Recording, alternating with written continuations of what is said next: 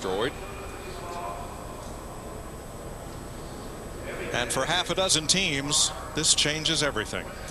There's another one of the Hendrick cars. Bill Elliott. You did everything you're supposed to do there, Shane, and Jeff Gordon, I think, was talking to his spotter, saying basically you did everything you were supposed to. There was just nowhere for me to go. Let's see how it started. Happens.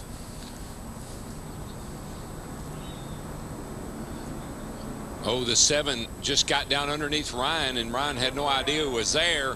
Made a little contact, and buddy, when that happened, that 48 and 24 car both got some pretty serious damage. Boy, Gilliland slid through there pretty nicely. Gilliland had contact, and he has some damage, but Bill Elliott got the worst of it at the end there. So you see the 7 here. Let's see if he goes below the yellow line, Larry. He's on the line, really not below it. He just barely gets into Ryan right there. But it definitely looked like Ryan came down as much as anything, or boy, you're going up. Yeah, well, I think what it was is Ryan just didn't know he was there.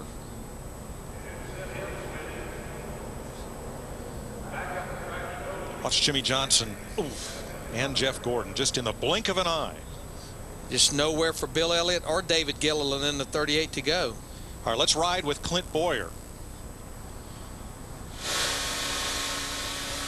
half a car length back to the 41, your lane. Whoops. All clear, outside, caution's out. All right, this is Carl Edwards. Right here in front of you, slow it down, stay high. He got into Mark Martin. Yep, they spun. I don't know how much contact they made. I don't think very much. But that car is destroyed, and so is the 24. It's up there and just torn up pretty badly as well. In the blink of an eye, half a dozen cars are junk. We'll sort it all out when we come back.